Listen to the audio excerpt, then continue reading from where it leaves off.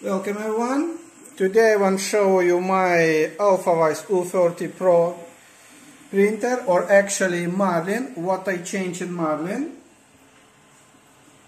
And actually I copied all Ender 3 Pro settings, and it works really great.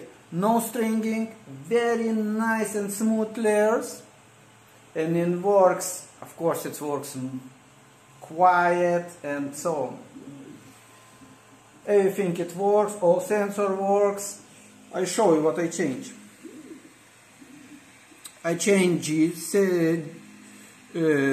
jerk settings. I change acceleration settings here and here. This is Ender 3 Pro settings. I printing new filament filament cooling duct, because original I really don't like. And this is PTG plus filament. Actually very hard to use this filament.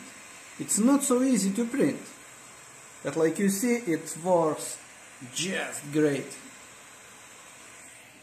I'm going to add a link below so you can download Marlin and update your own printer. I hope you like this video. Enjoy, subscribe, and happy 3D printing!